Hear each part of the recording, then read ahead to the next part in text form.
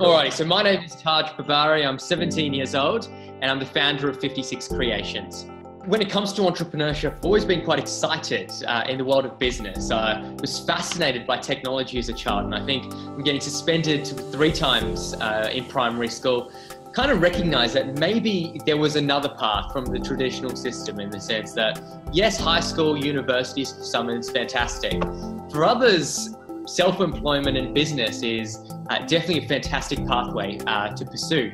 And I think fell in love with the idea of business, entrepreneurship, technology, and the result was, 56 Creations. We've now worked with over 100,000 students in over 100 schools around the planet, teaching them about computer science, creativity, and entrepreneurship.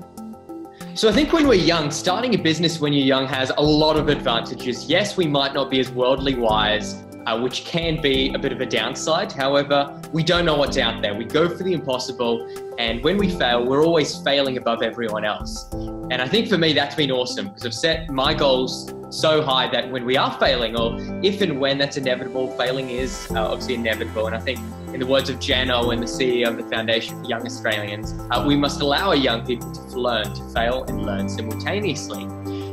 The Gen in Shaping Queensland's Entrepreneurs Program gives young people, I think young people all around Australia and I guess the wider world, the opportunity to collaborate with leaders in the field, leaders who really are pushing the boundaries in all walks of life. And I think this program will give them the opportunity to connect with these people, collaborate with these people, and obviously learn from these people, pick their brains and learn something very new.